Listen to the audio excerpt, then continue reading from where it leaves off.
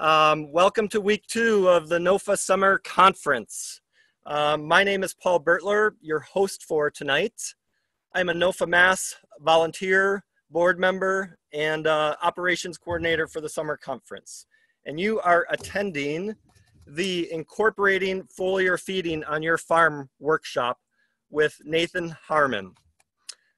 I have a couple introductions and reminders to go over before we get started. I'll keep them brief. We have a number of sponsors who help make our conference possible, and I encourage you to purchase from them whenever possible. If you do purchase from them, let them know that you appreciate their support of NOFA Mass and all the NOFAs. We couldn't do our work without our sponsors. But I would also like to thank you, our viewers and listeners, especially those of you who are NOFA members. We rely on our membership to keep our organization healthy and strong, and we appreciate your support in helping us do our education and advocacy work. We are presenting, attending, and hosting this workshop from land that was managed and inhabited before European colonization. Great, well, thanks for listening to my introduction, and now my distinguished guests. It's my pleasure to introduce Nathan Harman. He's coming to us tonight from southern Indiana, but he consults with Advancing Eco-Agriculture. Super excited to hear what he has to say tonight. So Nathan, thanks for taking the time. It's all yours. All right. Well, thank you very much, Paul. Thanks for the introduction. And I trust everyone can hear me all right. Okay, excellent. Well, hello. Good to be here. Wish we could be together in person, but I appreciate you reaching out digitally to learn more about foliar feeding on your farm. It's not the most exciting of topics, also because it can be enormously technical depending on equipment, which is really what it's all about. I'm going to breeze through some parts, and I think that the most productive thing for a lot of us might actually be the questions and answers, so that I can really direct things towards your needs. So feel free, put the comments in the chat, which actually I don't think that I have up right now. Or Paul, please feel free to butt in and let me know. Otherwise, unmute yourselves and ask a question.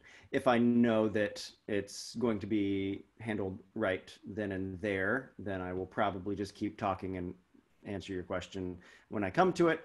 If I know that I'm not going to cover it, otherwise, I will jump right on it when I see it. As Paul said, I've worked for Advancing Eco-Agriculture for about 6 years now. I've worked on primarily fruit and vegetable crops, also broadacre crops and livestock farms, and done international work on just all kinds of plants, and have found that they are more similar than different. And through sap analysis and a lot of in-depth soil analysis and really working hand in hand with a big number of farmers, we have been able to really get, I think, a pretty solid handle on what works from a foliar feeding perspective. It's was not part of my life really before working with AEA. I'd done a few foliars here and there with maybe some fish or seaweed because I thought that would be good, I heard somewhere, but really not with any technical basis or understanding. And it can be one of the more powerful techniques to incorporate. So I think that's enough. We will dive right in. Here in the next hour or so, I hope to go over the following topics: basically a little bit of background and some light science, some goals that you should be able to address with foliars, and then get into really a few principles and a few specifics on equipment and action. So let's go. Why would you foliar feed? It could be a lot of hype. It could be some new promotional ad campaign. It could be a waste of time and money. There's certainly a lot of information out there that would suggest so. So why should we bother? Well, it's because plant health is really important, and we have to have excellent fertility if we're going to raise crops that are capable of supporting us in great health. We have to be able to prevent diseases and insects through what we consider organic and natural and regenerative means. And I believe that the technique of application is less important than the impact of that application on all fronts. So if we want to have truly healthy plants, this is one way that we can help. And the other primary way is through the soil, but soil is just enormously difficult. There's so much going on. It's a biogeochemical ecosystem, right? And things rarely go exactly as planned when you drop them into an ecosystem. Leaves, also a miracle of nature, but a little simpler. So hopefully it takes out some of the guesswork. Foliar feeding is highly specific. Again, you're dealing with the amount of space covering a leaf on an acre of ground instead of the multiple millions of pounds of rock mineral and living things in that acre of ground. So you get an opportunity to zero in time and place. And there are a lot of unique opportunities there. And then, most importantly, because foliar is it's not an end-all be-all, nor is it just a stopgap or a band-aid. It's part of a system of managing plants and farms. And when done well with the right goals, not pesticidally, but actually trying to build soil and build the life in the soil, then foliar feeding can allow plants to take up more nitrogen, to take up more carbon, to deposit that in the soil, to actually build soil more effectively than we could if we weren't trying to maximize the health of those plants. Do you spray? Is a common question at farmers markets across the country, and the customer usually wants to hear the answer no. I believe that the better question is, what do you spray? And that we really need to get over from our perspective as farmers and with consumers to realize that just because this technology was invented with a very specific purpose, which was nefarious and has been abused, does not mean that we can't really take it to do wonderful things. So, we've known that plants can take up nutrients through the leaves for a long time. In the 1950s at Michigan State University, Doctors Tukey and Whitwer published some of the first papers in Western science using radioactive isotopes, and we're really able to just like Geiger counter and watch nutrients move up and down a plant. That and the work taken off from that is how we've learned so much about the mobility of various nutrients, what moves where, how fast, and that's really fun stuff. Potassium can be applied at the top of a plant and sent down through the roots, out of the roots and into the soil, and then back into the plant and back up top in hours. Each photosynthetic cycle of a day is just all about sending things up and down. And they observed up to 90% efficiency as far as the amount of various fertilizer compounds applied and taken in, compared to as little as 5 and 10% efficiency in the soil. So that was a pretty big deal. And at that time they noticed specifically that phosphorus and zinc and iron brought much greater benefits being applied as a foliar than from a soil applied. We've learned a lot more since then, but we know it works, and the reason it works is because of stoma. There are a few other ways that nutrients might get into a plant, but Primarily, the stoma are the openings in a leaf. The word actually means like a mouth. So the hole is the stoma. The the cells around the stoma are called the guard cells, and they actually do the work of opening and closing. And, you know, a light bit of chemistry here having to do with potassium ions drawing water in and out of the cell to change the pressure. And the point is that, you know, at a moment's notice, a plant can choose whether or not to have the stoma open or closed, right? So it is really making decisions about what to let in, what to let out, and when. Stoma, like everything in nature, are crazy diverse. Every plant has its own size and shape, has different architecture, is, you know, for all we know, looking for different nutrients, looking for different opportunities, cooperating with different microbial species.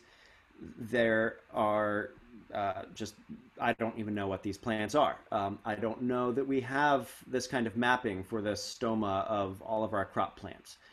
But some things we do know is that dicots, dicotyledons, have more stoma on the bottom of their leaf than the top. So most of your broadleaves and a lot of vegetable crops are, they have more stoma underneath than on top. They have a greater ability to take in and let out. Monocots are really pretty even on both surfaces of the leaf, and that makes sense. You know, onions or wheat, corn, you know, they stand up straight. Both sides of the leaf have pretty even access. There would be no reason to have stoma on one side or the other. Floating leaves, like a lily pad, only have stoma on the top because that's the only place they're going to exchange with the air. Sunken leaves usually don't have stoma and do this other ways. Most trees exclusively have stoma on the bottom side.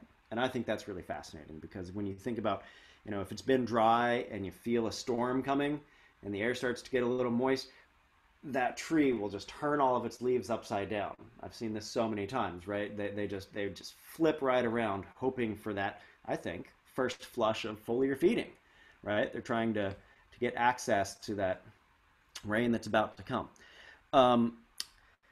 So the size varies. The slit along a stoma might be anywhere from 10 to 80 microns across.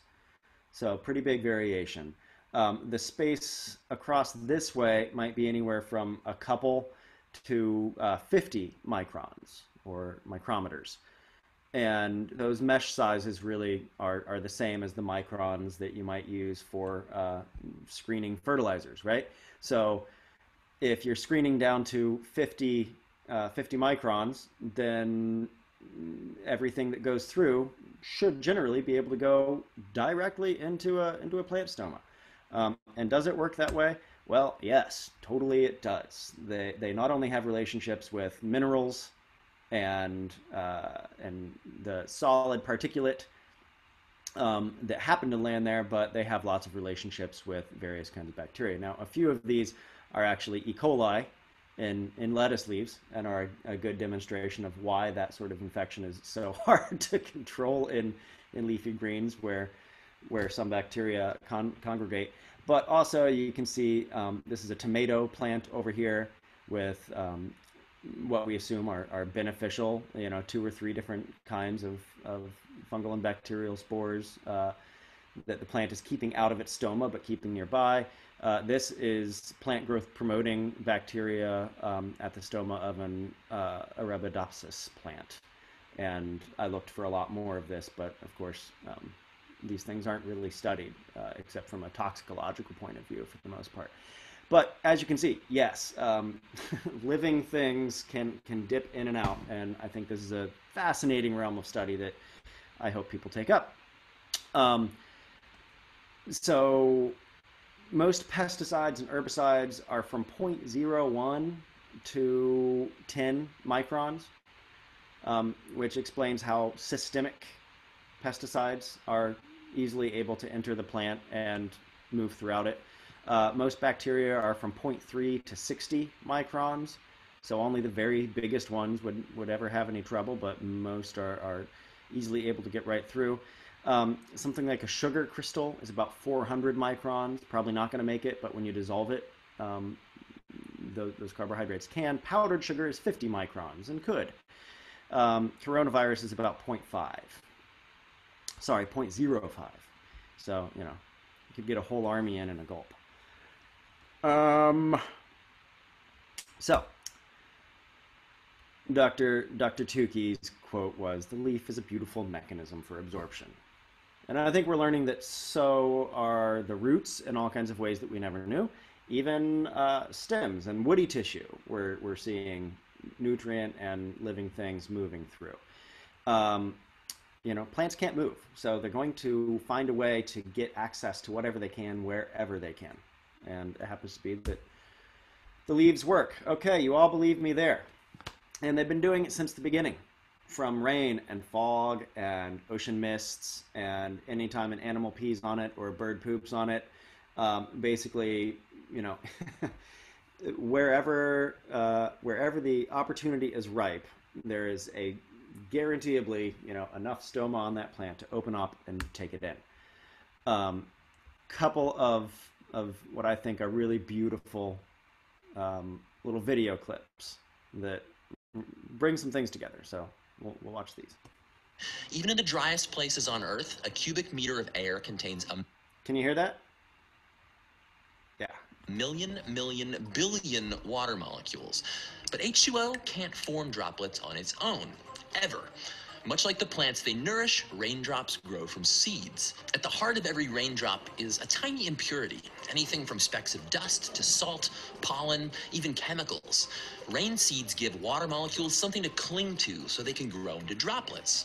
Trillions of these droplets make up every cloud we see, and when they eventually get big enough and heavy enough, they fall. So that's rain. It's water collecting on little islands of floating sky junk and pixie dust. But why do some places get so much rain and others get so little? Because not every place on Earth has the same type or the same number of rain seeds in the sky. And that takes us back to the Amazon and all that green stuff. 95% of the Amazon's rain seeds are made by the trees and plants that live there. Along with water vapor, trees in the Amazon release chemicals that act as super sticky H2O magnets. These biogenic, volatile, organic compounds are how the forest makes its own rain. The air over the Amazon contains just 300 particles per cubic centimeter, making it some of the cleanest air on Earth. It's likely that a couple hundred years ago, before the Industrial Revolution, most of Earth's air was that clean. But these days, thanks to pollution, even our cleanest air elsewhere has 2,000 particles per cubic centimeter. And while you might think more particles equals more rain, that extra stuff in the sky spreads the same amount of water across more seeds. And smaller droplets means fewer fall as rain. If you live in the US, whether it's in Big Sky, Montana, or crowded LA, there's probably less rain now than there was a few hundred years ago, just because of that extra stuff in the air. What's super cool is when trees need rain, they release different amounts of these rain-attracting chemicals, seeding more of their own clouds and rain. All right. A bit elementary explanation, but I love it. That concept that not only do plants accept foliar nutrients, but they emit foliar nutrients or rain seeds is it's not directly relevant, but I think it really pushes forth, why we can bring this technology to a level of fruition that we probably don't even know about yet.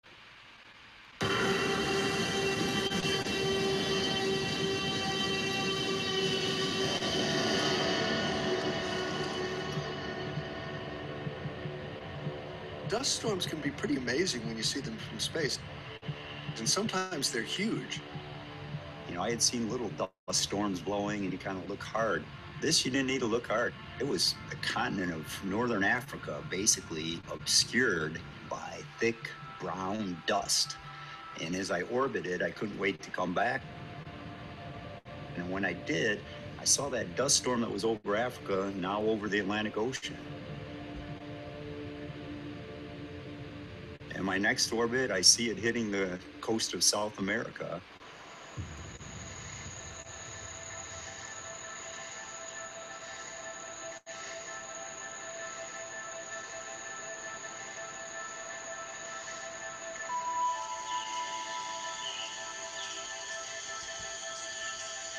Every year, about 27 million tons of that African dust we can see from orbit drops out of the sky into the Amazon basin. And it turns out it's the perfect fertilizer.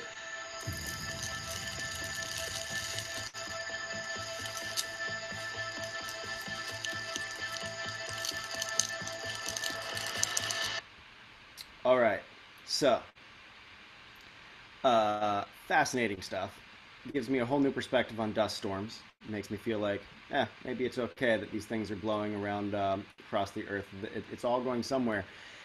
But it also gives me a new perspective on rain.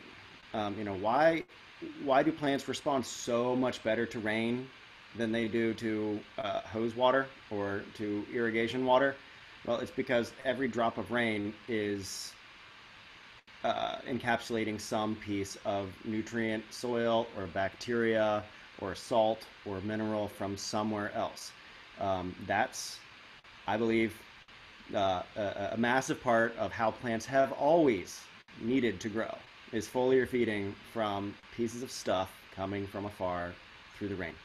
So, cool. Now, what can we do with a foliar? What are the actual problems that we can handle? Because certainly we can't do them all, right? It's not going to fix everything. It's not a total solution. We're not going to get all of the calcium needed to adjust a 50% base saturation calcium soil through the leaves. We're still going to use dry mineral fertilizers, compost, and manures where appropriate, which is still a lot. We will be able to reduce those applications. We will be able to use them more appropriately and conservatively and specifically, because with another tool in the box, not everything is a nail when you're holding the hammer. So variability is one of the big ones that I see as being useful for a foliar. Soil conditions are always different from one side of the field to the other, even one side of the greenhouse to the other, and depending on the equipment and how proactive you are about it, you can really zero in on specific issues where you see, the insect population starting from eggs, usually on weak plants. You can go to that area and catch it beforehand. You can go to a place that got flooded out and was thus weakened and give it something that the rest of the field really doesn't need. You don't have to apply everything everywhere all the time, and foliar gives us a nice option to do that. And we don't know what's going to come in the season. That's why we need the kind of flexibility to not apply 2 tons of this and 750 pounds of that and 40 pounds of this and then hope for the best. We can actually adapt as the season throws wrenches. And also we can get specific and flexible variety by variety. You plant out 2 kinds of green beans, and one of them has small leaves and it's necrotic and it's getting insect attacks, and you can do something about that variety right next to the other one in a really comprehensive, quick way. Efficiency, it's just the name of the game, and it could save money. I'm not necessarily saying that switching to heavily foliar feeding your crops is going to be necessarily cheaper, but it is more efficient, and not wasting inputs is certainly less expensive than wasting them. And the accuracy and specificity that we can employ is a big deal. But most important really for me, if I'm honest, is just the environmental aspect of mining less. Copper is great for plants in small amounts, and if I can get the needed amount by applying 4 grams of copper as opposed to 12 pounds, then that's less copper that was mined and transported and processed, and it's less copper that I had to deposit on my soil. And we know that phosphorus and nitrogen applications are causing eutrophication of waterways, and we have to curtail that. So getting the right amount at the right time is really important. Cobalt is a precious metal, basically, that's mined in Africa under crazy conditions, similar to blood diamonds. And it's remarkable what a tiny amount can do. So I want to use the smallest amount of any of these things to get the most good. Another problem that foliar can solve is the lack of solubility of certain nutrients that are only available when they're soluble. Agriculture was steered down the wrong direction for a good 50 years by assuming that everything had to be soluble. It's still commonly held that nutrients have to be dissolvable in water in order to be taken up into a plant. It's not true. However, for a lot of things like phosphorus, nitrate, potassium, calcium and boron certainly move much better when they are solubilized in water. And the moment that our soils dry up enough that those things are no longer moving, we've got nothing unless we can provide a foliar, which can really, it's not going to solve a drought, but it can absolutely be a sturdy crutch to keep plants going and experience a lot less stress and get something like drought tolerance to overcome the lack of solubility of inadequate soil moisture. pH and EH are a very big deal, and we're not going to get very far into it, except to say what I think you probably already know, which is that nutrients need to be in specific forms to be taken up by either microbes or plants.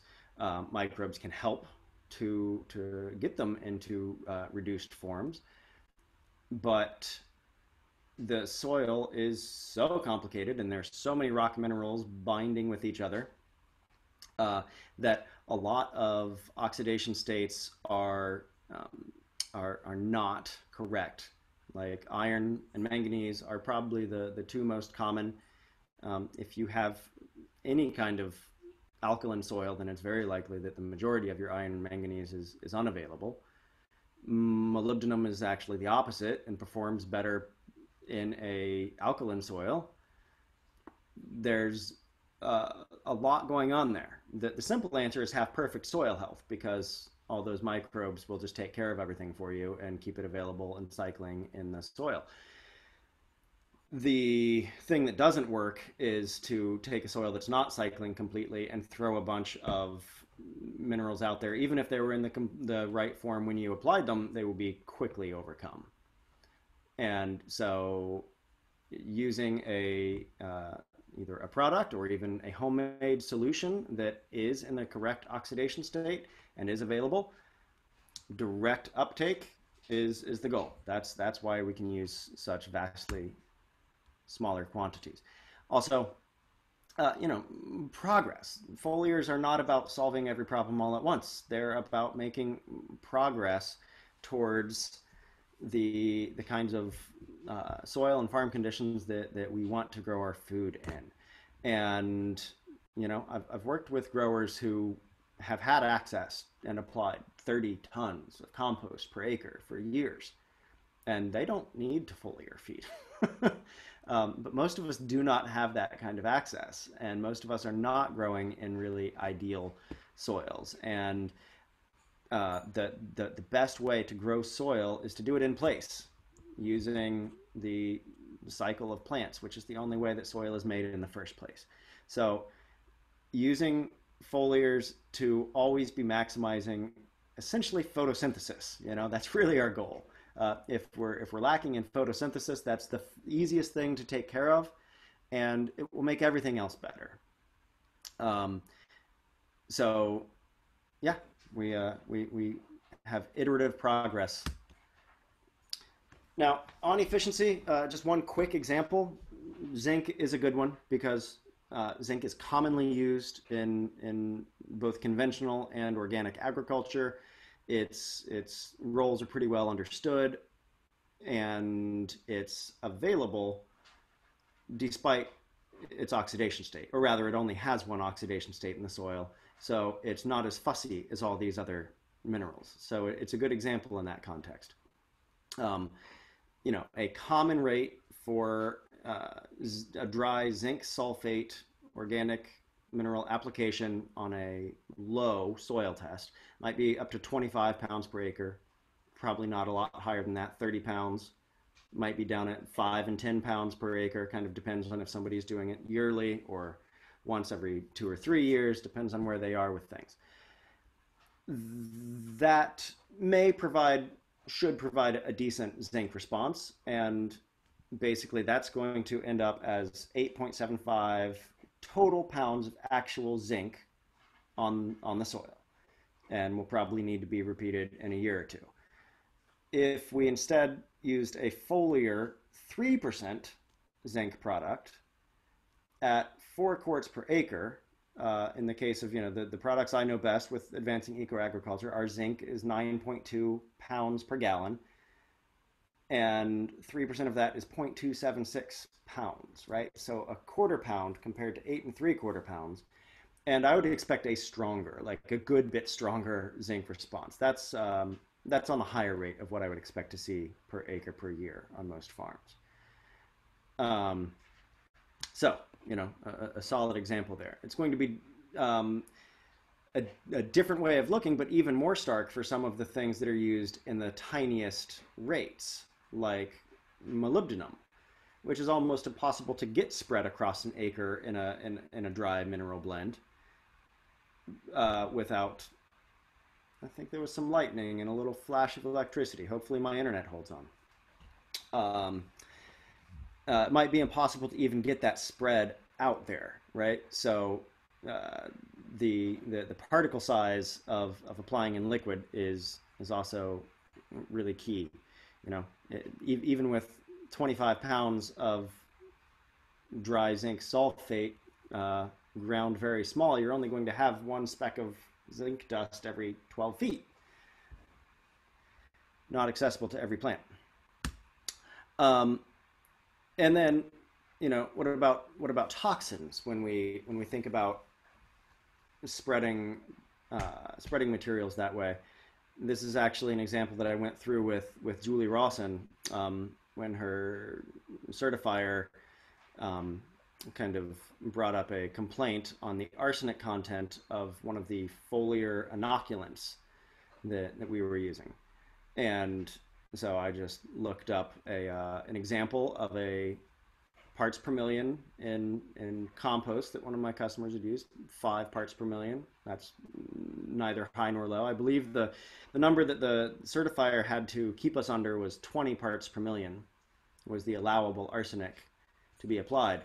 But when you do the math, 1 ton of compost at 5 parts per million amounts to 1,000 times more actual arsenic being applied than the 7.2 ounces total that we were going to apply in a season, and that was in 5 or 6 different applications in very, very small amounts. Now, we all have a lot to learn about what happens when you apply these things direct to the leaves rather than broadcast in the soil. Does the plant also take them up more readily? Does the plant shunt them out and they wind up in the soil anyway? There are legitimate concerns here, but the blunt fact of the matter is that we can, by being more efficient with our materials, we also reduce the amount of toxins that we bring onto our land, which are unavoidable in most organic nutrients. And yes, all right. So some principles of application. Basically, you're always looking for the strongest effect with the least effort and the least material. You're looking for where can I really jump in at a wedge point and tip things the direction I want to go. You're looking for the effect that always photosynthesis, always and ever photosynthesis, unless for whatever reason you have a very unique crop that you need to reduce photosynthesis on, like maybe you are blanching endive. But otherwise, both for all the other parameters of nutrient gathering and in the plant and crop itself, and the effect on the bulk soil, we are looking for that biggest effect. So we're always looking at photosynthetic nutrients like magnesium and nitrogen and phosphorus and molybdenum and manganese.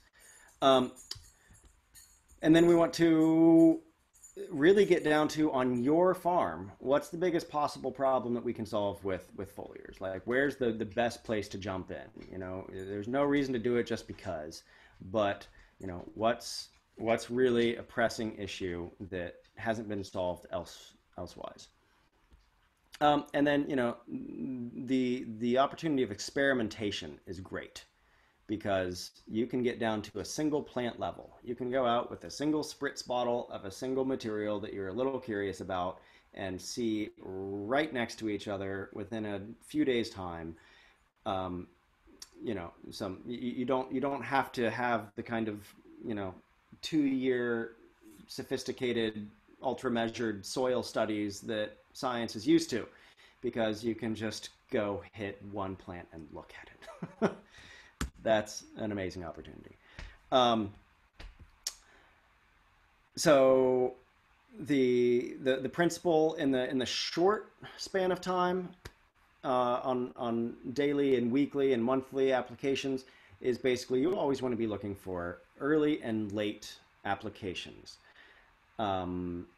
That is for multiple reasons. For one thing, we need the stoma to be able to take these materials in as liquids. They drink up water droplets, and we need to allow these materials to remain liquid.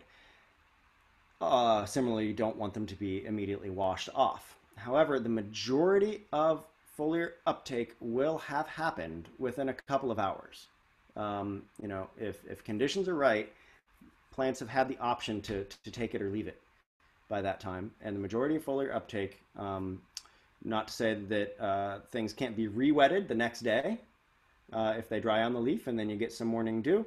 You know, we don't know all of this, but as far as radioactive isotopes and Brix readings, we know that the majority of foliar feeding happens very quickly. So that's a great relief. And I like to always feed as often as possible in as small an amount as possible.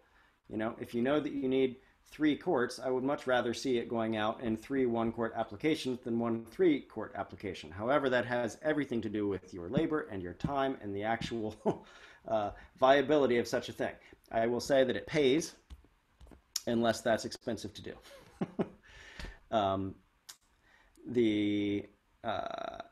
The part of the reason also for those hours is we want to hit the plant when the xylem going up and the phloem going down are both equally open, so that we're actually getting motion in the plant. At night, primarily plants are building proteins. They are taking up minerals that they've from the soil and from down low and lower leaves, and they're building new proteins at the top of the plant. During the heat of the day, they are primarily making sugars through photosynthesis and sending them down. So our primary time to get a flow either way is kind of dusk and dawn and thereabouts. There are specific readings, but they really do vary with elevation and latitude and plant type and moisture conditions. So just shoot for dusk and dawn. All right, long-term timing throughout the course of the season, we want to be looking at the times with the greatest physiological need, when the plant is going through some major hormonal change, some sort of stress. Stress can be both internal and external. And, we have to look at assuming that, a apple tree is going to go through all of these things and more in a single season. And those are times when it will be switching from reproductive to vegetative energies, and when it will have specific nutrient contents, and when we have the largest opportunity to make a really big push and affect something, rather than, just in the middle of August when the apple is sizing, it's getting a little bigger over time. But it's there are a few periods in the year where it's really just doing the same thing for 3-4 weeks at a time. We would hope to have that nutrition already in place, but from from a bud opening through cell division, that 3-4 week period is just filled with really intense changes, and is usually the largest deposition of micronutrients in a plant. A lot in the flowers will be used and lost, and then a lot in the developing seeds will be deposited, etc. That's all a bit specific, but then the frequency is very much crop and gold dependent. I have customers who absolutely feel they must have top quality medicinal quality plants with 0 defects, and they are sap sampling weekly and changing their foliar program weekly and getting paid for it. And then I have customers who consider themselves lucky if they make 1 or 2 adjustments in a season, only if something is hitting the fan. There are different ways to do things, and do what you got to do. Anytime you have a sap analysis, or even a tissue analysis, or even a visual component of obvious need, is a right time to address the potential for a sap analysis. But if you're planning the season, for most farms, I would say plan at least 3 sap analysis and 3 changes to your foliar timing, to your foliar recipe. In response. We don't have to plan it out beforehand. We can wait until we actually have data. Any kind of physical damage where leaves are battered and open, there are absolutely, that's a time of repair, and materials like seaweed and manganese and some of the micronutrient metals can really do a great deal to protect from infection. Right then, it's partially foliar feeding. It's partially an actual antimicrobial plus microbial. It saved a lot of fields through very quick foliar feeding within hours after a serious weather event that's damaging plants like that. Can be the difference between a complete rebound and a full yield, or 2 days later, a field of mushy, infected, rotten plants. All right, and then super important food safety regulations, spotting, staining, what you do and do not want to wash. It does not make sense to put a foliar on leafy greens that you're going to have to be washing in 2 days. You might want to be careful about your greenhouse tomatoes, depending on your washing situation. But you should have no problem going out on a field of, wheat or potatoes at any point.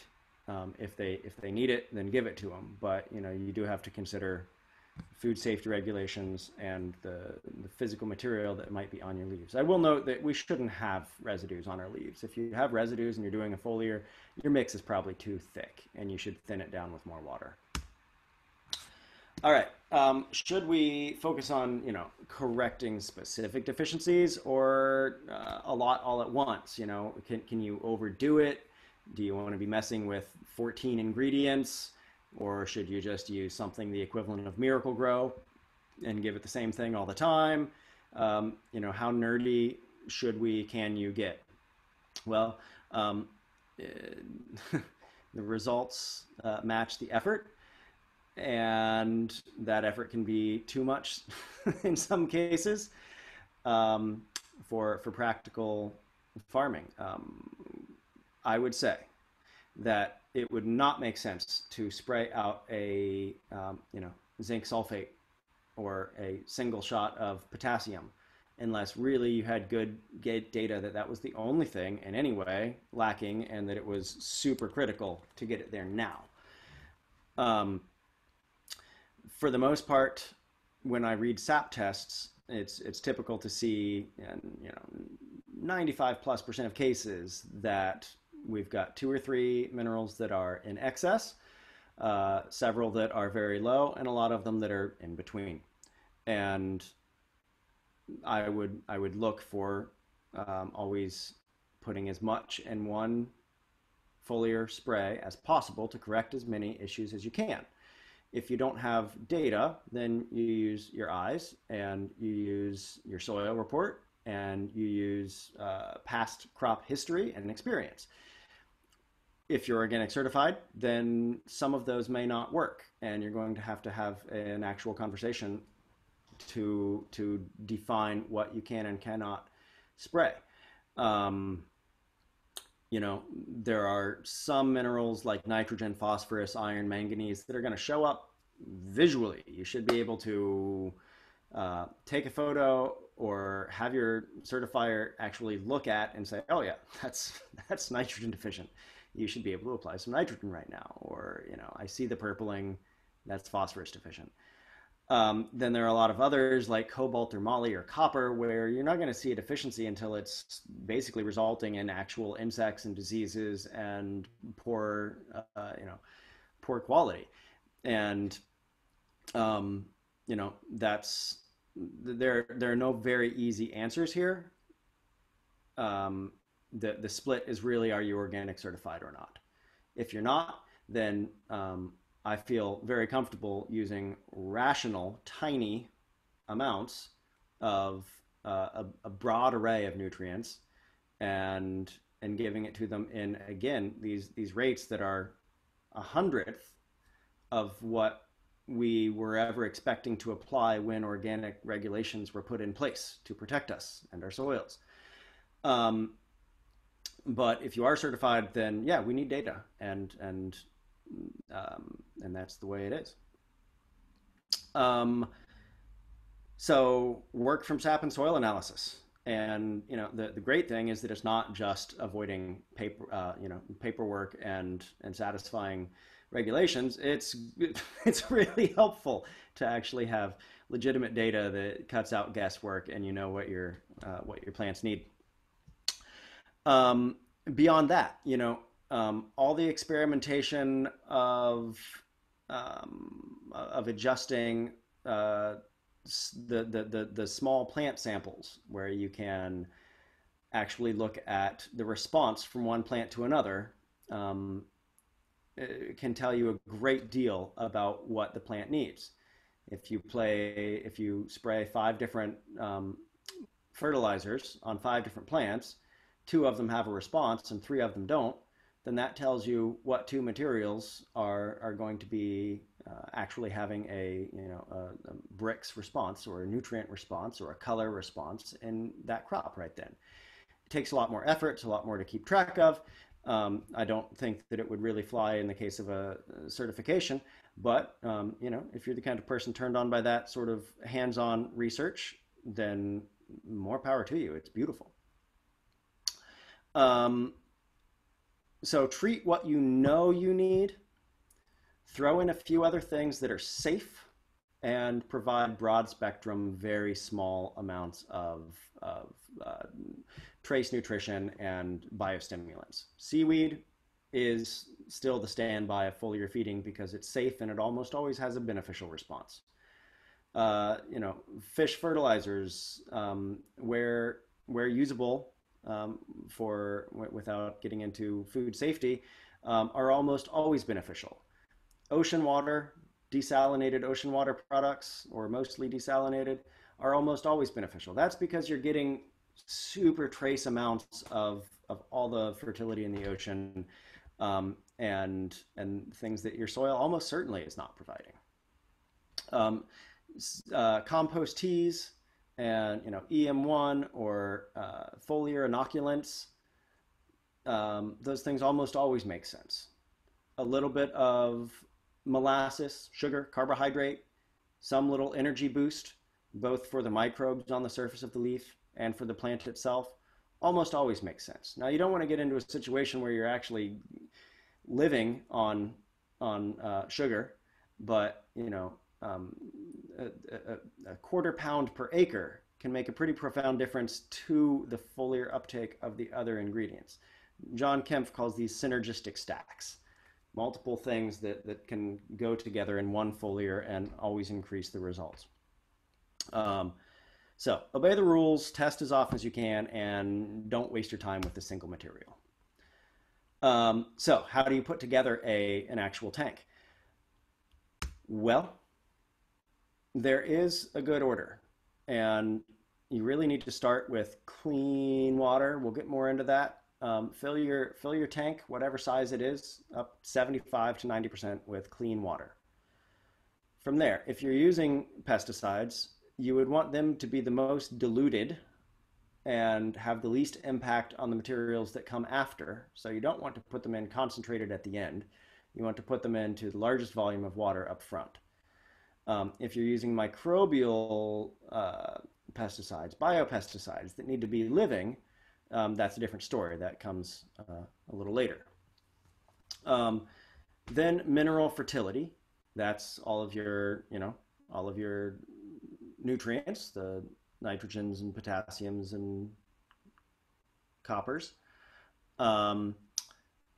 And start with the most acidic material. Read your labels. Find out which materials are the most acidic, and generally you want to start with those because they, if your water is not in perfect shape, then those acids will be able to interact with some of the minerals and bicarbonates in the water source, so that you are doing less binding of the materials that come later.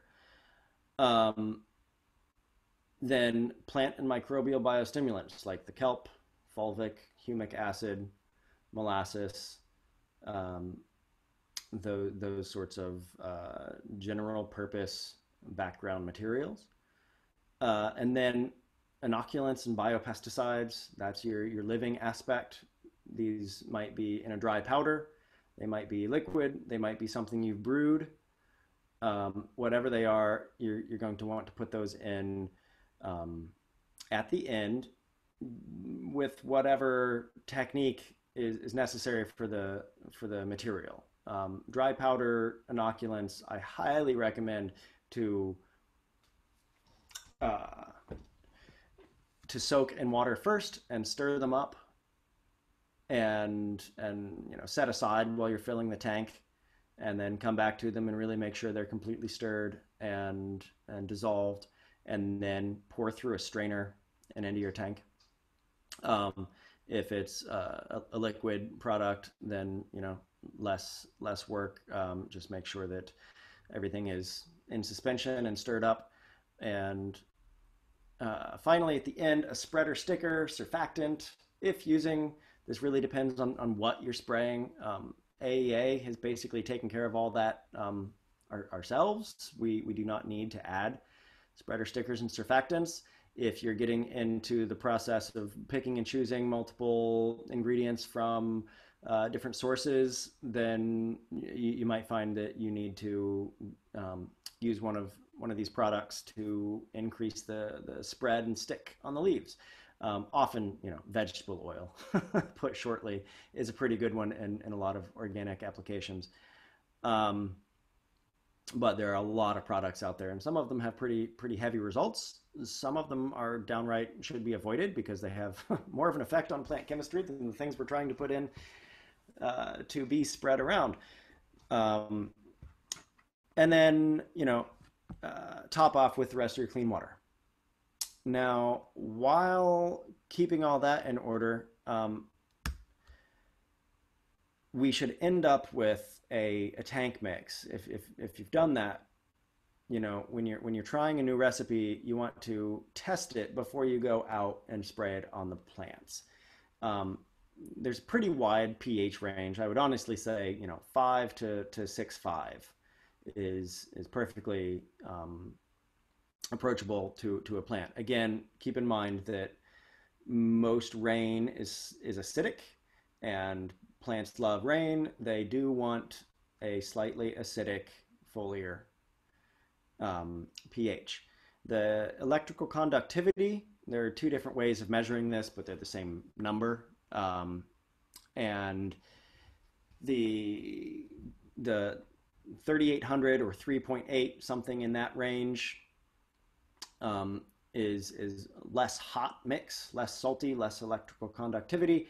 And that's what we want if we're going out, you know, frequently, multiple times per week, once, even up to once every 2 weeks. You want less EC because, you know, you're going to be topping it off shortly. If the plants are only getting a bare minimum, then you better give them what you can when you can. So it's going to be a hotter mix. That's just the way it is. They will deal with it. They will be thankful for it. But we don't want to always be applying, you know, 5,000 EC mixes. So this is just a matter of having an EC meter and a pH meter and testing your tank mix. It's good practice. And then when you've put in active microbials, you probably want to get those out of your tank in a hurry because they will start to use sugars and oxygen and might not be living certainly after 24 hours, but even within 4 hours, they can start to wake up and you know, divide and form a biofilm and make life less good for you in your tank management. And then to whatever degree, maintain constant agitation. This is really equipment specific. If you have a backpack sprayer, you just shake it around while you're walking out to the field. If you have a 3,000 gallon tank, then you're going to have agitation in there. Make sure and keep it on, because many organic foliar materials are made of living or recently living things and rock materials. They are not soluble, clear, odorless, colorless Kool-Aid, right? There are things that can settle out, and that's a bad situation for your tank. Plus, you want those minerals. You want those minerals to be evenly distributed. So maintain agitation. All right, water quality. Said we'd get back to it. It's a really big deal. You have to have a water test. You have to know what's going on with your water source. It's the most important thing. It's the #1 resource on your farm. It's the guaranteed biggest impact of any fertilizer or chemical that you will use is water. So know what's going on with it. And with foliars or drip irrigation, if you're doing it, everything, you're carrying all this other materials. You've gone to the trouble of deciding what to spray. You've gone to the trouble of buying something that works and is in the right oxidation state. You've gone to the trouble of measuring and mixing. And now you're just going to put it in some sludgy water that just binds it up? No. So test your water sources, and in a very general sense, if you just get the lamest water test out there, it'll tell you how many grains of total hardness. It will be expressed either in parts per million or grains. And we have to keep that under 80 parts per million or 5 grains of total hardness. If you get a better quality water test, then it's going to give you a whole breakdown on sodium and chloride and potassium and calcium and sulfur and EC and pH and lots of good stuff. We don't care about the potability of microbes from this perspective. We just care about especially bicarbonates, which is just this hungry little molecule that binds with a lot of what we would be putting into a fertilizer tank. And above 120 parts per million of bicarbonates is, I would steer you away from even bothering to foliar feed. you'll probably get some results, but you'll probably be disappointed. 80 and below, I would move forth. In between is really kind of your decision.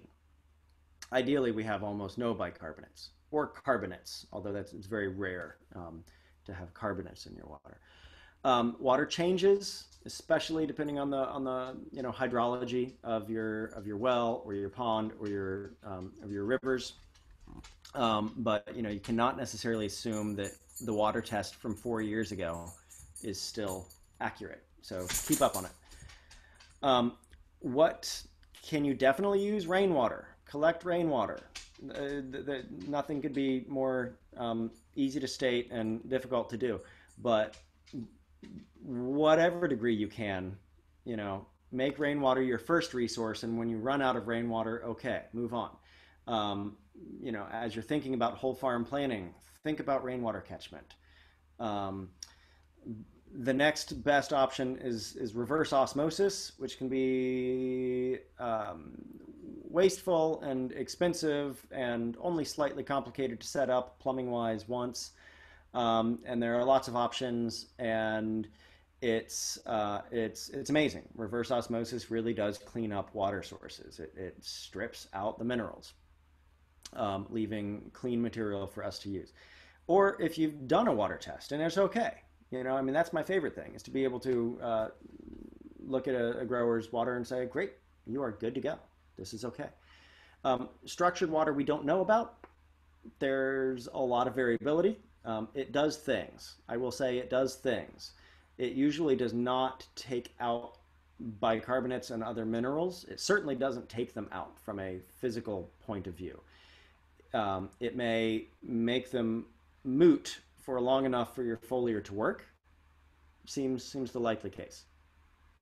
That would be all the magnets and sorry, I can't think of the word. Swirling water and various mineral tubes that water might pass through. Maybe is any kind of water source. It might be good, but you're going to have to test it. I will say, like on acidified water, often you can acidify bicarbonates out of your water. You can add citric acid or sulfuric acid or acetic acid, and determine how much you have to add to get down to a certain pH. If you get down to a pH of about 5, then your water, the bicarbonates will be temporarily satisfied, basically. The acid will throw off a bunch of hydrogen, which will bond with that bicarbonate and allow your foliar materials to slip by. But just through sitting a number of hours, certainly days, that acidification will wear off. Atmospheric oxygen will interact again, and that water will now have its fully active bicarbonates. Softened water is a no. Softened water is terrible. It makes water worse from the perspective of foliars. It puts more stuff in it. Ditch and stream and well and hard and stored water, generally to be avoided. But, you might get lucky, so take a test. Here's a reverse osmosis system that I recently saw at a farm I'm working with in Wisconsin. Just dedicated a little shed. He had terrible water. I think 200 and some parts per million bicarbonates, lots of other mineral load. And they're feeding dairy cows with that water, and already seeing benefits on the crops, on the foliar uptake, and on the dairy cow health. That's the other thing. Is that this water source is for you and your family, and the same things apply. Hey, Nathan. Yes, sir.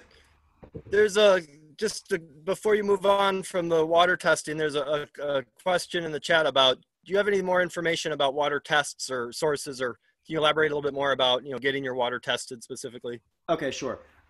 Yeah, easy answer. Logan Labs, Logan, in Ohio, is great for soil testing, and has a accurate and inexpensive water test.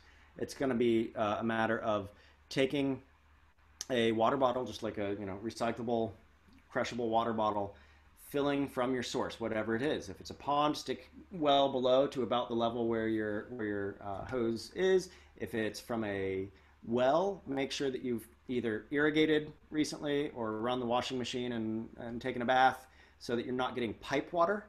Depending on your pipe material, that can interact. So you want to get the best representative sample of that water, fill up that water bottle completely, squeeze it out about a quarter of the water so that the water is still at the very top and there's no oxygen in the bottle. Screw on the lid tightly, put that in a couple of bags so that it won't leak, and send that off with, go online, request a soil sample request form from Logan Labs. And it's about $30. Hopefully that handles that. Great, thanks. Cool. And I see that I'm going to have to move if I want more questions to be available. Measuring. Don't pass this off to the lackey on the farm. It's super critical. Small amounts make big differences. Do it yourself. Assign a manager. Don't guess. Actually measure. It's not that hard. I know it especially on smaller scales, it can be it can feel ridiculous at times. But just get the equipment necessary to make it a joy. It's a fun little chemistry experiment, or if you're a baker, then you might dig it.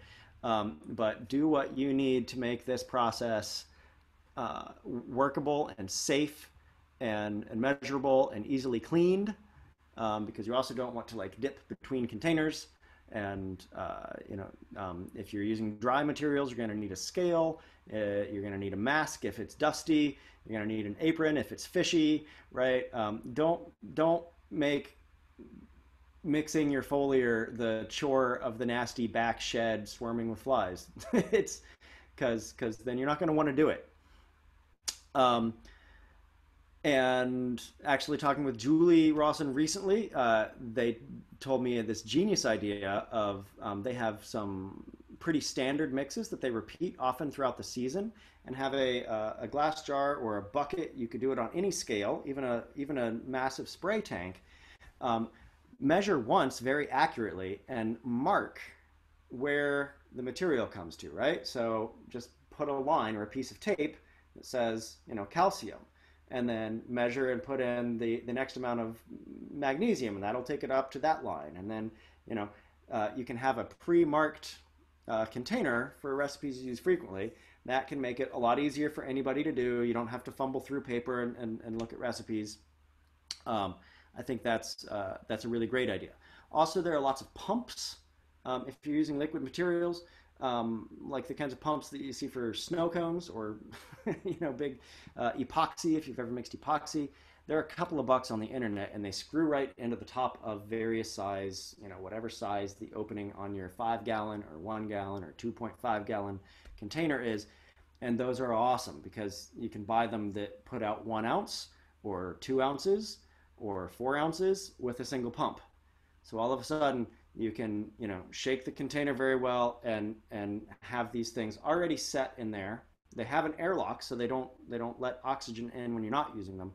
It's a revelation. All right, I have to say, understand the materials, follow the rates, know the MSDS, know the hazards, and can obey your organic management plan and communicate with your certifier.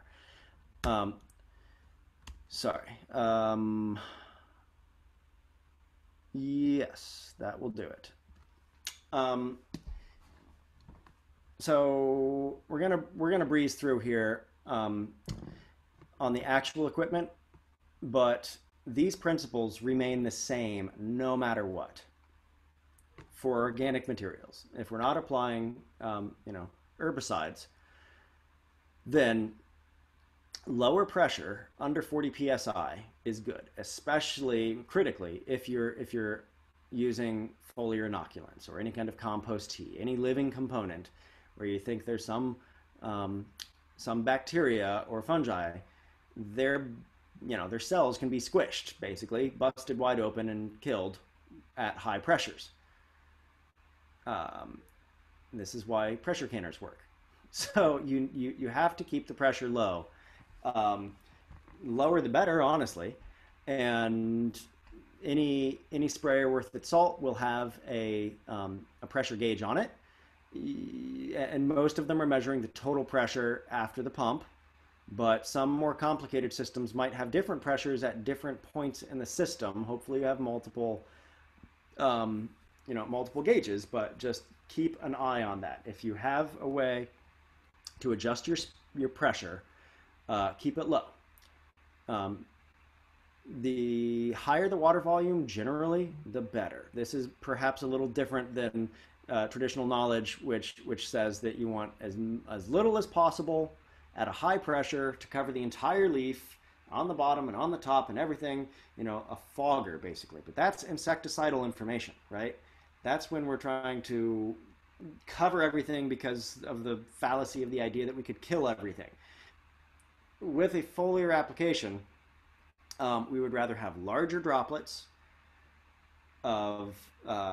with more accessibility, even in fewer places, because a fine mist is going to dry very quickly. And then even if you have excellent coverage, you're not getting it in the plant. It's got to be mobile enough to be sucked in. The other potential, if it's not from actual plant uptake through the stoma itself, is actually not osmosis. Oh, I'm forgetting the technical term, but just actually absorbing in through other leaf tissues through the cuticle itself. But again, it has to be liquid. So bigger aperture nozzles, bigger droplets, and the great news there is that you'll have less clogging, and it should be easier to use. The nozzles are going to be cheaper. The one downside is you're going to use more water. So on the garden scale, even on the greenhouse scale, on the CSA, and frequent turns of smaller produce market garden, any of these work just fine, and they're easy, and you can have a whole fleet of them for 15 employees, and it'll cost you $90. The bummer to me is that the hose end sprayer is always a piece of junk. I've never had one last for more than 2 or 3 weeks. I think they're just designed to sell whatever brand of product is sold in it. But it's awesome because it's a high volume of water. You don't have to carry the water. You don't have to leak backpacks or fill, if you have access to a place with a hose. There are some better ones. There are some European manufactured hose end sprayers that look suitable. I've not put my hands on one, but especially when not for foliar per se, but for a heavy soaking inoculant.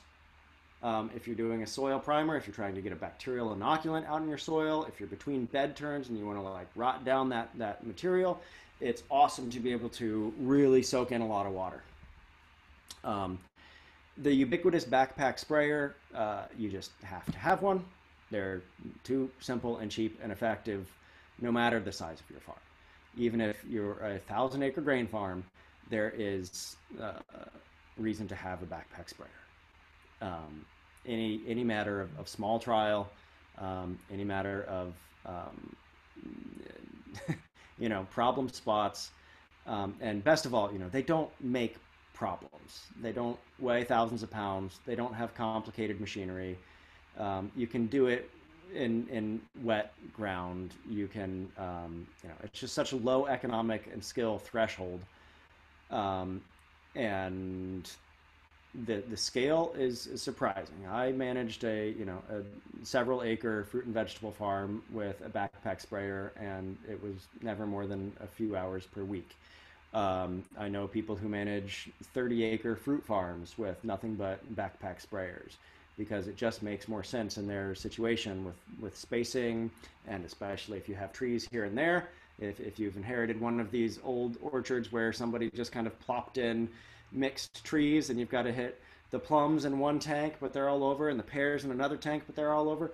Really, there are so many practical reasons to have backpack sprayers, and there's lots of different designs. There's gas powered, there's electric powered, there's hand pump.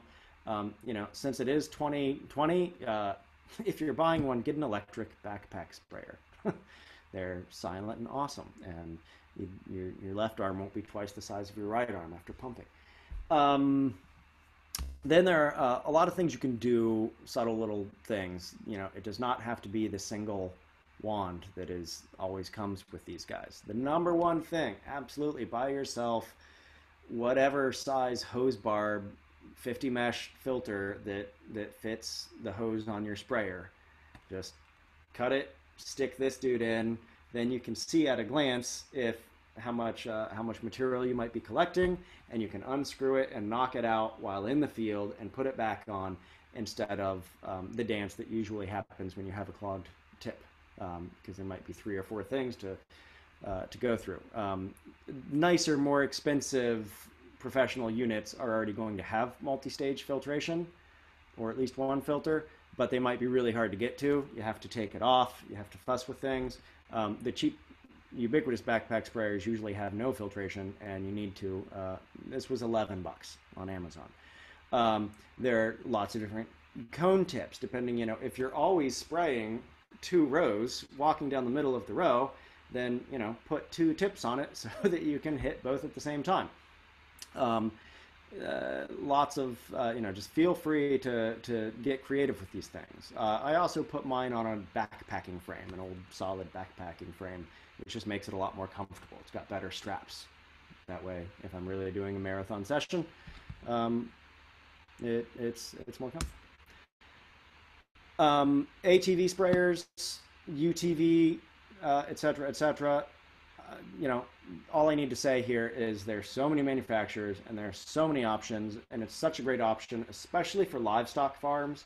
This is really a way to go.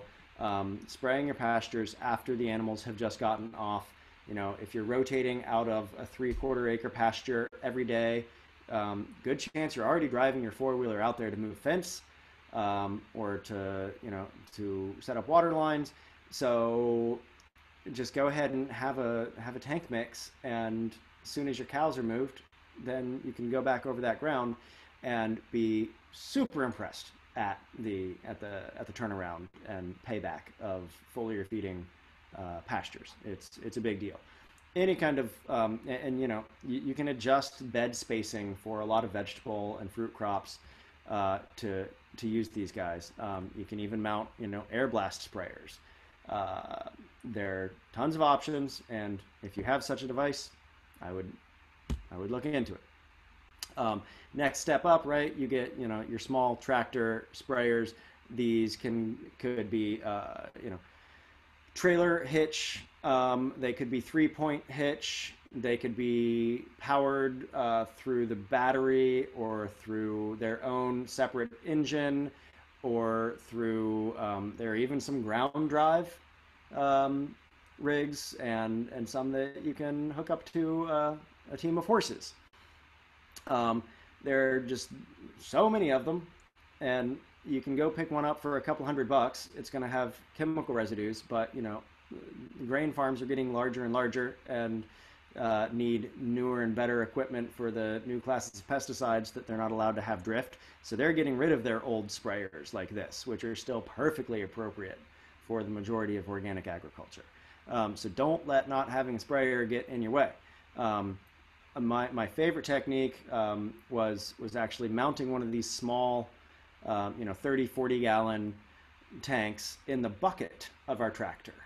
We just put some bolt holes through, did a custom mounting, made our own custom boom arms that could go up or lay flat, and it ran off the battery of the tractor, and we could adjust the height. So if we were spraying raspberries that are 7 feet tall, we could raise the boom. If we were hitting strawberries that were just mere inches off the ground, we would get it way down there. We would have no drift. And furthermore, you still have the back end of the tractor. You could mow or cultivate or do whatever you're doing. So You know, if you've got a bucket on the front of your small tractor, that's a whole thing that I don't really see people doing, but works great. And then, you know, there's lots of options for how to get it out. And if you're at this level, then I'm probably not the guy to talk to you about the technical aspects of boom sprayers and airplanes, but just know that all this equipment works, right? There's so many ways to get it done. The tips are really important, and there are so many options. A dozen manufacturers, each one has hundreds of options. Just pick something simple. Basically, you want the largest aperture with the biggest droplet size, and you can usually tell because it's going to have the highest gallons per minute. It's going to have the highest number of fluid flow through. T-jet, flood jet is your standard old, you know, it's a couple of bucks for a nozzle. The plastic ones do wear down, and you need to pay attention to those nozzles over time. But you know, you can spend a lot of money on a nozzle, but you certainly don't have to. You just do have to make sure it's actually spraying. That's critical. I like to take the filters out of these guys. They often come with filters mounted in here or up above here in the body of the line, and we avoid it for reasons I'll tell you in a moment. But you know, again, there's too many options on these tips, and what I would say is, you know, go buy a few and see what the shape is, and if you like it for your particular application, then go with it. Always have some in reserve. And filtration. All right, Nathan, just 5 minutes, Nathan. All right. Last little bit here. Filtration. Even the tiniest particle can blow, that should be able to blow right through this fence, right? Sand can blow through, but it still gets caught, right? It still collects. Why is that? That's because you put something in the way and that particle hit and dropped, or it just stuck, right? So a lot of people switching over to thicker organic materials have troubles with filtration, because on the one hand we think we should filter, on the other hand, anytime you filter, something will hit that filter and it will clog. Often the best option is to have no filtration, or certainly no filters in places that are inaccessible or frustrating to get to. The very best option is to filter long before it ever even went into the tank. Filter any material, whether it's your home brewed calcium and oyster shell mix, or it's your EM1 or inoculant, or an AEA rejuvenate or sea shield or holofos. Like filter it before it goes in, and then have usually one 50 mesh filter in line, and that's about all you need. From there, this is really not rocket science. Even very large industrial farms are just using something like a kitchen strainer is enough. If you're sending through drip line, those apertures are smaller, and you do want to actually exclude that material because the pressure is so low it can build up in drip line. So if you're using these same ingredients, which is almost universally applicable, have a higher mesh for drip line. But remove the filters at the spray tips. Don't over filter. Soak your inoculants first, screen before adding, and keep a can of air with your equipment. If you have a boom arm sprayer with lots of nozzles, if one clogs up, it's often easy just to take a can of compressed air and squirt upwards, and it blasts out, and then it'll probably come out okay shortly after. Cool. Sorry, no time for questions, but I will be utterly happy to stay on and answer anyone's questions as long as you like. So there you go. Thanks for listening. Thanks, Nathan. There's a couple questions in the chat here. I'll just get to real quick. Yes. So should it be applied to underside of the leaves? Sounds like generally that's a yes. For the dicots, the broadleaves, and trees, yes. But do not let the perfect be the enemy of the good. You can spend more time and effort trying to get to the bottom side of the leaf than the benefit that would be given by doing the same thing again later quickly on the top of the leaf.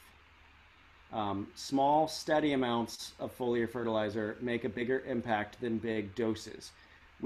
There's not enough room in a plant or in a leaf to take up probably even all the fertility we're giving it at tiny, tiny volumes, right? So I would say yes, if your equipment is set up such that you can do that easily enough, great. But if it's an impediment to spraying, I would much rather see you walk quickly, hitting a little bit on all the leaves, or drive quickly, or keep the sprayer you have, and make small changes. But the potential uptake by focusing really hard on the bottom of the leaves is probably moot, all things considered. Even plants, even the dicots, still have stoma on the top of their leaves, just fewer. Great. One other question, your opinion of the Dram Microfit. I don't know if you're familiar with that as a spraying tool. You did talk quite a bit about spraying tools already. That one I'm not particularly aware of. Microfit. Let's see. I'll look it up while we ask another question.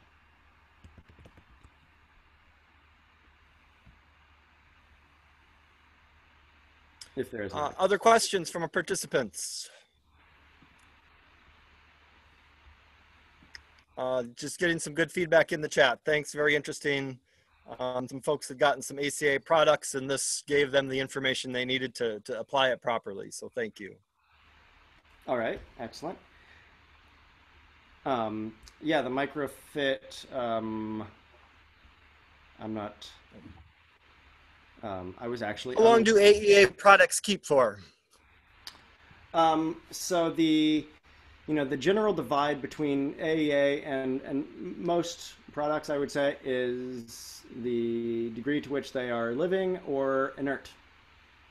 The more inert materials, like the rebound micronutrients, will last years. The more biologically active materials, like C-Shield and C-Stem and Rejuvenate, I would recommend to plan for using in season. They do store over winter or for more than a year, and certainly I've had plenty of folks using materials from 2 and 3 years ago and having perfectly good results. The number one thing is that they are all rock mineral suspensions, not solutions. So there are physical particles which can sink over time and will. And the longer it's sat, the more vigorously you will need to agitate and to stir those materials back into suspension. So with smaller container sizes, that's no issue usually. A lot of shaking, and then some more shaking, and then more shaking than you thought will resuspend those particles. And then once you've got it resuspended after winter, you're good.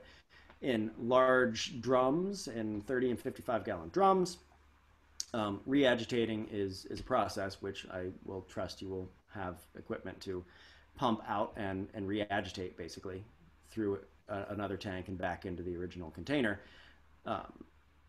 But short answer, at least a year. Great. How about one more here? Where do you get a SAP analysis? Okay, so yeah, SAP analysis can be ordered through AEA if you're working with AEA consulting wise. Otherwise, anyone can go through Crop Health Labs. That's Crop Health Labs, and they are actually the sort of U.S. purveyor and depot for all the sap analysis in the country that goes then to NOVA Crop Control in the Netherlands. Uh, there are they are the most established and by far the most accurate that we know of in our work. But there are also a few options now in the United States. One in Michigan called New Age Labs, and one in, I believe, Oregon called Apical Labs. Great. One more question. Is 200 to 300 micron size considered large droplets? Yeah, I guess that would be a medium droplet. I think 600 and above would be probably considered large. 300 is perfectly applicable for everything I was talking about here. Yeah. Okay. I'm going to go ahead and share that QR code in case anybody else needs that or was waiting on it. I don't see any other questions in the chat. If people do have questions, why don't you just unmute yourself and go ahead and ask Nathan, and I'll, while I go ahead and share this QR code again. Otherwise, if for those that are leaving, Nathan, just thank you so much for taking the time and a very informative presentation. I think you've stimulated a lot of good thought and questions for folks to apply at their own farms. So thanks for taking the time. We look forward to hearing more from you. And for those with questions, sounds like you have a few more minutes. Okay, very cool. Sorry there weren't more jokes or anything. Hope it wasn't it wasn't too boring.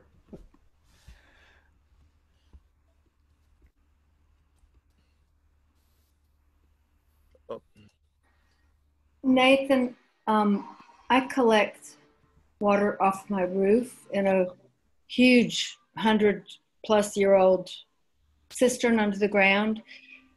Do I need to get that tested? Yes, you need to test your water. Probably. The only issues will be whatever might be on your roof, or more critical, the material that the cistern is made of. So if it's stone with mortar, there could be various things coming out of the stone interacting there. It's brick with mortar. Okay, brick is pretty inert.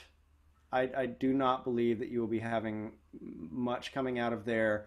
A little bit of calcium, probably. Just a little bit of calcium would be all that's kind of chemically reactive when you put acidic rainwater in there. But yeah, a lot of cisterns, they can be made of different things, even the additives in the concrete. So still worth having tested. But yeah, I mean, last year, a farm that really had a lot of great results, but never really came together for, finally switched from using a well to a cistern that was unused in any other way. It just had water flowing through it and being wasted, and started using that as their spray water. And really, things changed in a hurry. A lot of stuff came together. Cool. Okay. Thank you. You got it? And okay, well, so can you tell me what freshly acidified water is? I don't know what that.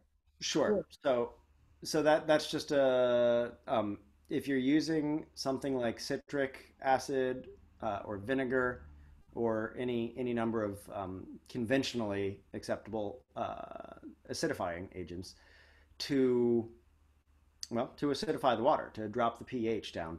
Okay. Then those materials usually would be put through some kind of doser, some kind of injector, and added at a steady rate as the water goes through. Or you can do a whole tank mix, fill up, that 90% of your water. And if you have a pH, a water pH of 7.7, and that's just all you have, and there's no other option, but you really want to be using liquid nutrients in water, then you're going to need to apply a fair amount. There's no way to tell other than testing, literally standing there with a pH meter, adding some acid, take a gallon or a half gallon, whatever, add some acid, check the pH, add some acid, check the pH, add some acid, check the pH, until you get to 5, 5, 6. And you can also use like pool test strips or fish tank test strips. They'll get you close enough for that initial testing, and then when you think you've got it right, then actually do the water the pH test that takes like 10 minutes.